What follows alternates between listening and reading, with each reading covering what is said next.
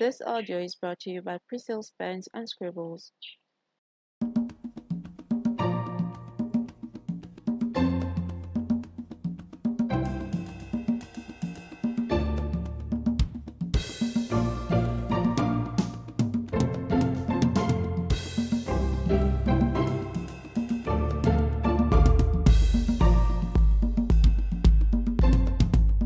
Welcome to the PPS Club Podcast Edition by Priscill's Pens and Scribbles.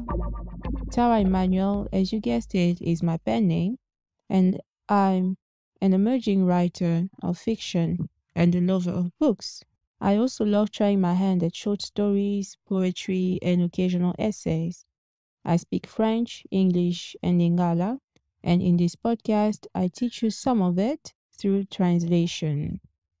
Those who heard the first two episodes probably know this already, but if you are new, I can't begin to tell you how much that means to me. But I'm not so good at introductions anyway, so let's get down to business, shall we? In this episode titled How I Started Writing Fiction, I will share with you the first romance I ever wrote in a short story.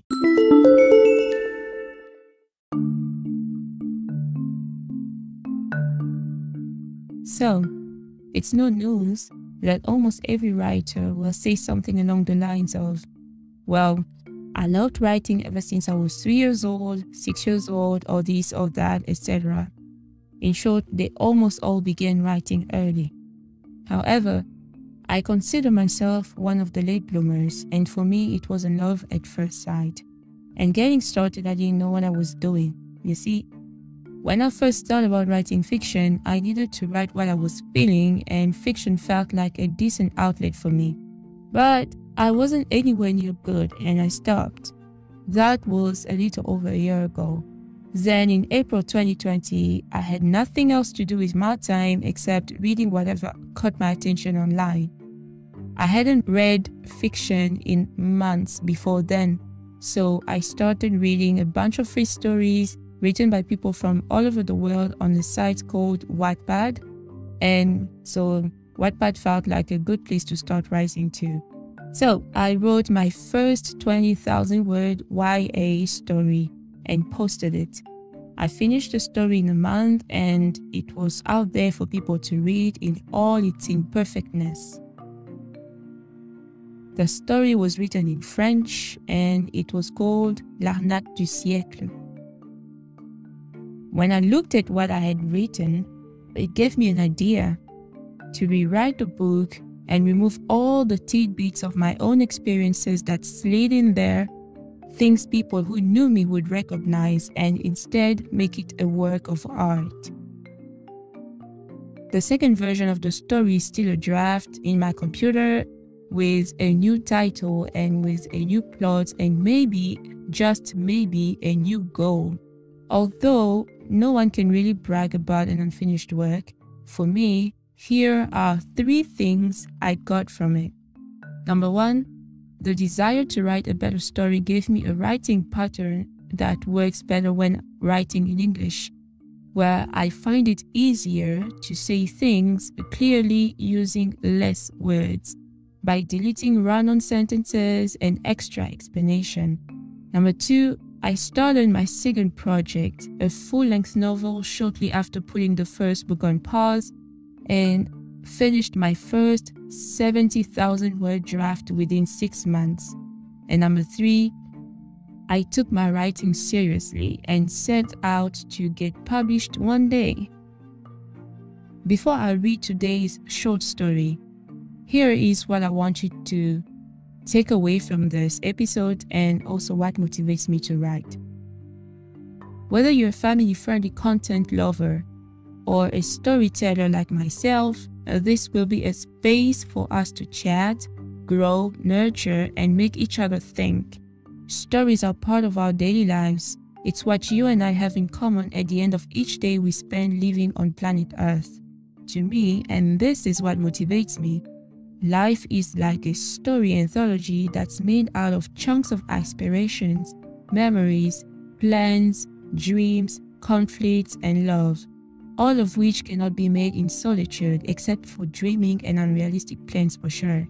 So you can't tell your life story in one sitting, no matter how good of a narrator you are, because not everyone will see things the way you present them as a whole. They are most likely to pick a specific part that speaks to them directly. It would be nice to have an audience that will stick around for those gems they didn't know they were looking for. And also, wouldn't it be great if the same people could get their questions answered by someone else in the club? Of course it would. That's right. We are in this together, you the listeners, the guests, and myself. So with that said, I want to thank you for hanging around and sticking around. Now, about that first story of mine, I should tell you my writing was vestigial at the time when it came together, and I talk about the evolution of my writing in my last newsletter article on Substack. You can read it at theppsclub.substack.com. I was confident about these characters back in April 2020, so please give them some love. In next month's episode, I would like to reply to some of your questions, even if you don't have a question but would like to share your thoughts and stories with me. Let me hear from y'all. Without further ado, I present to you Marcus and Luna, A Valentine's Romance.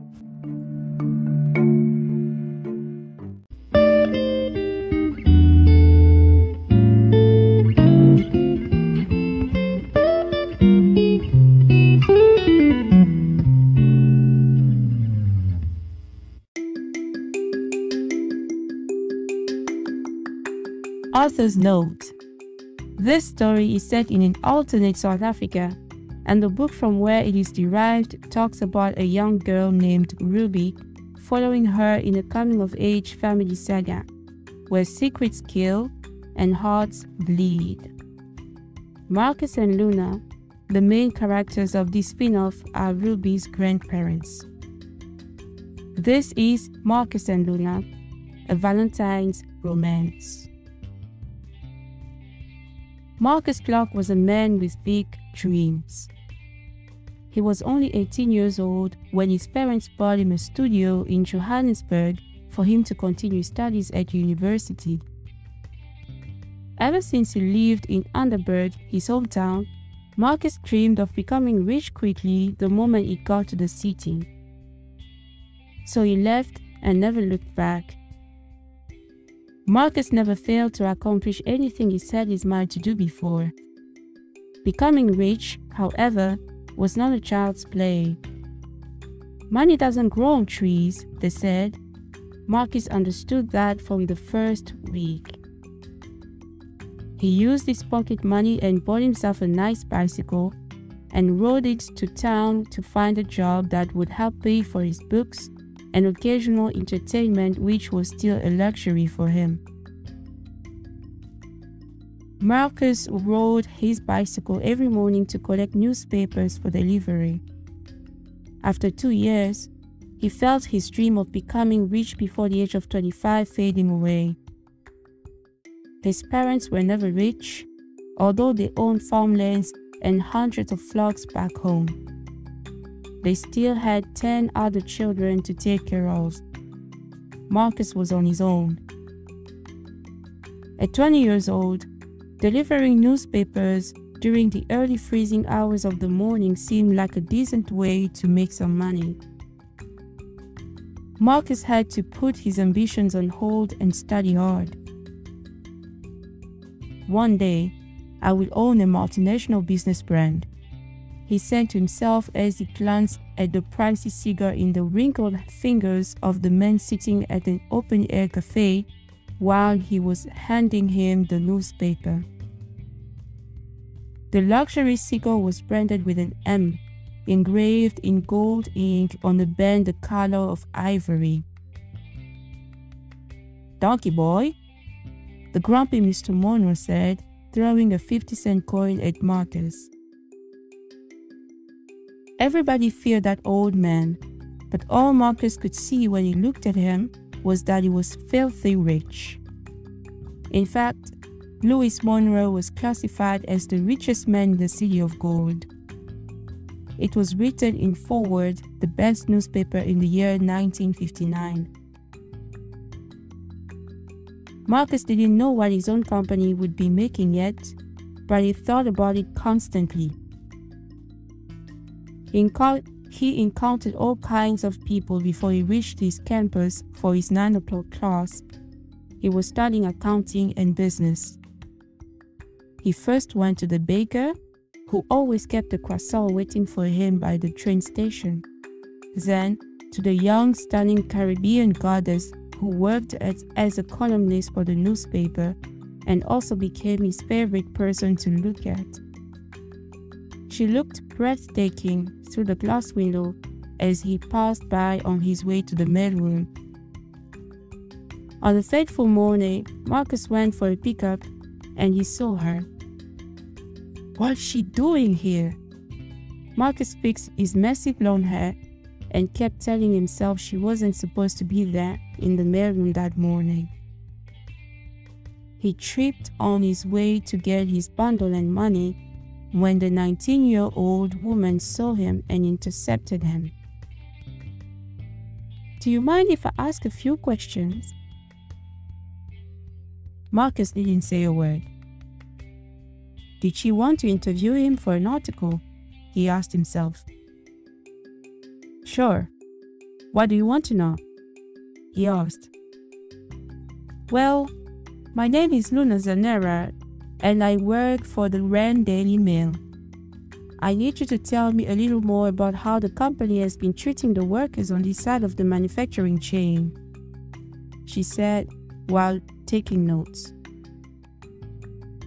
Marcus didn't have a choice but to agree to being interviewed. How bad could it be? Me, a 20-year-old student interviewed by an angel. This must be my lucky day.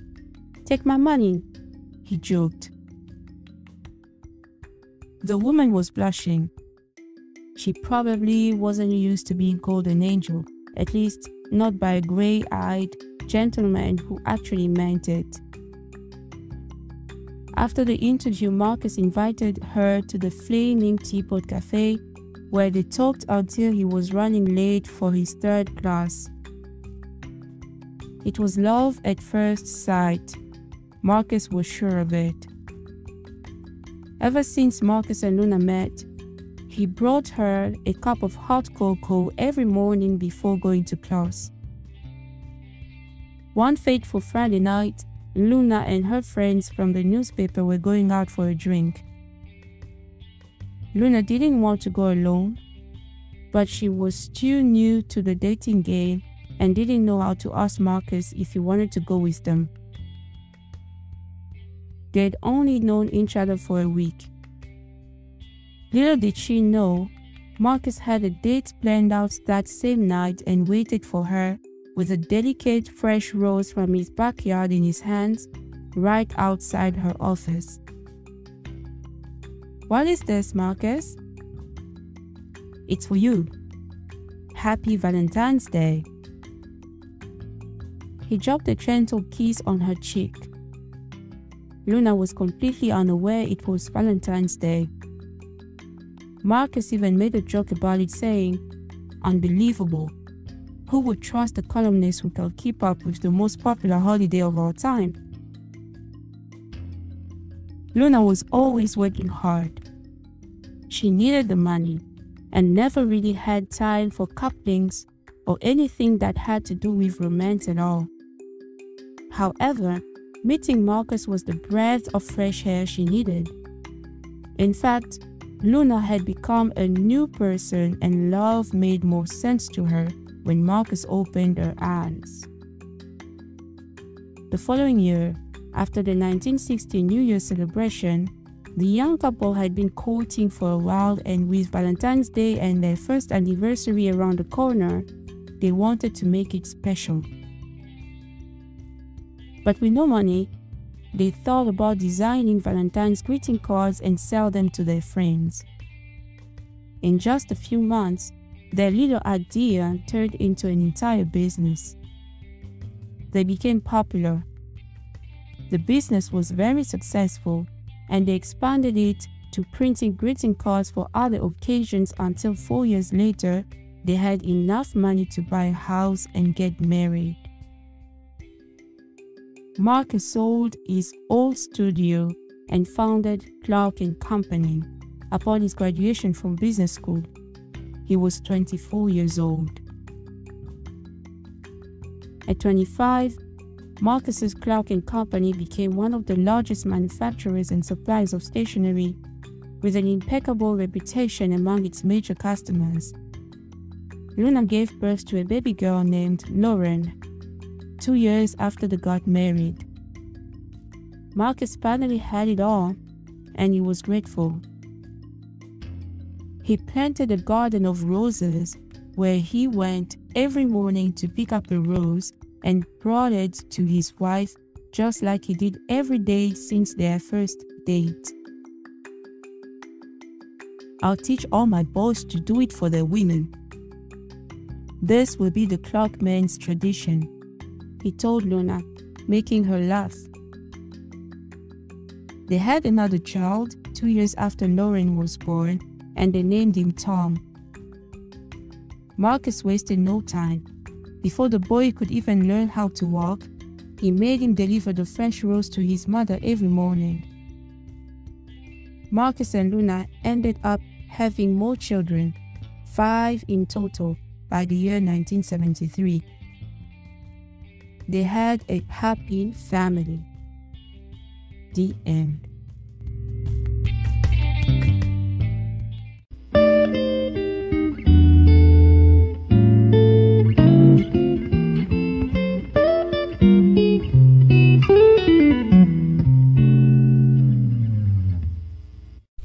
And we are back with our learning section, which has been revamped with a brand new name. The word of the month is now called thrislation. Yes, it's called thrislation, as in translation. Anyway, this is where you learn how to say thrice with thrice the confidence and be thrice as fluent in French, English, and Lingala. And today's thrislation comes from an English word, and the word is drive. The word drive is defined as the desire to attain a goal. That's the short definition. So, how do you say drive in French? Listen very well. Détermination. I will say it once more. Drive in French is détermination.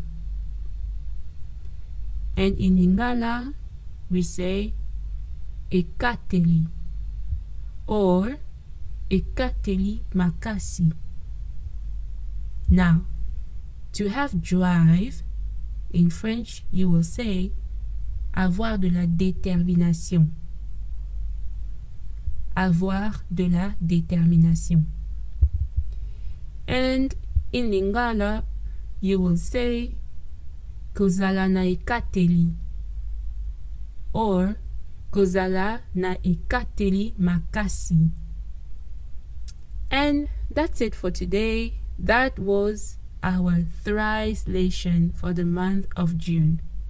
Let's have drive, ayons de la détermination, tozala na ekateli makasi. Bye. This was the PPS Cloud Podcast edition with Tara Emmanuel, brought to you by Priscil's Pens and Scribbles.